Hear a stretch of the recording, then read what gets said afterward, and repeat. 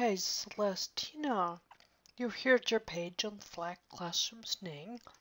Go up to groups. Well, you could actually go down to where you have your group right down here.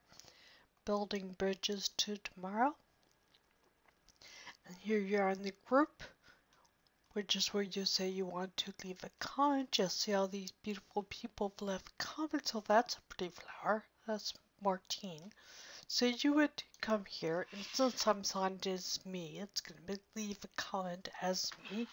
I'm going to say, hi everyone. Okay? Let's say something else. Welcome to the K2 project. That sounds nice. Alright. Now I've written something in there, and I could link it if I had something to link it to. I could upload a picture if I would like by choosing a file or go from my computer, or having a URL from an outside source like Flickr.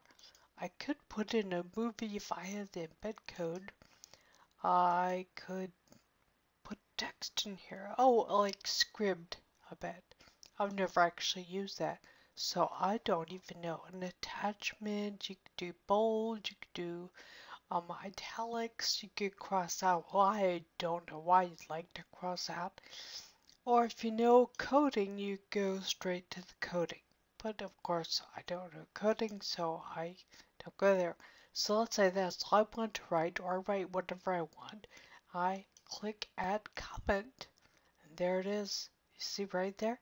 If I would like to get rid of it, I go over to the slacks and delete my comment. So that was my quick little screencast just for you.